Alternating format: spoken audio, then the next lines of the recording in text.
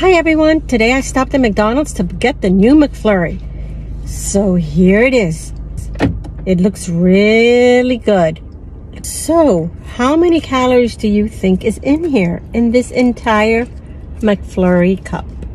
How many calories? Can anybody guess? Chocolate Pretzel McFlurry has 670 calories. You guessed it, ice cream is made from these 4 ingredients. Those ingredients explain the fat content. Delicious snack or dessert contains 109 grams of carbohydrates. Here are the guidelines. I want to empower you so you can always enjoy guilt-free eating. So let's take a taste test.